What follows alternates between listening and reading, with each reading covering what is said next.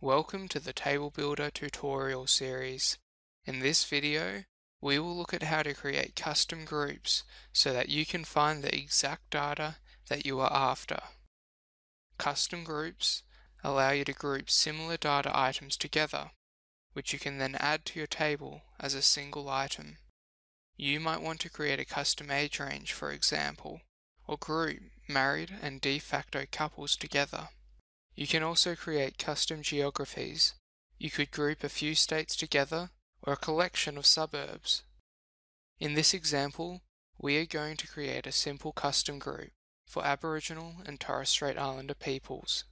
We can then add the custom group to a table, displaying the number of males and females in each state and territory. To create or edit a group, open the Custom Data tab at the top of the screen.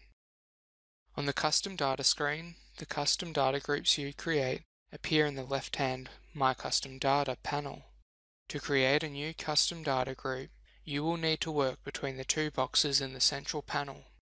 The available data items in the data set we are using are seen in the Step 1 box in the middle panel.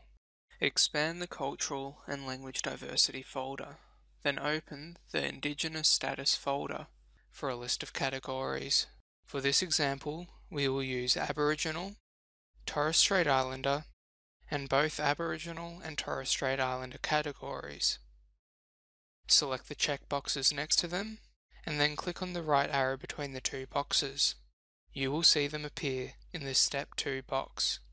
If we want to change our selection, we can move items back and forth between the boxes with the arrows.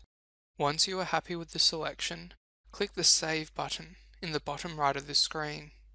A dialog box then appears where we will give the custom group a name. In this case, Aboriginal and Torres Strait Islander peoples. Click Save.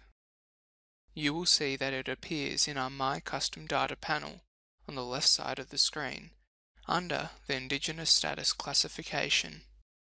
Now that we have created our custom group, we can go back to the Table View screen by clicking on the tab at the top of the page.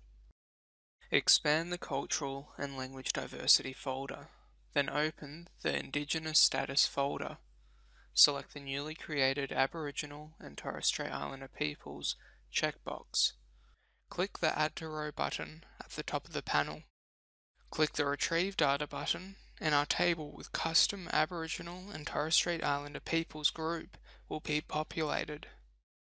Note that if you create custom geography groups, they will appear in their own geography folder in the left-hand panel. This concludes the Creating Custom Groups TableBuilder tutorial.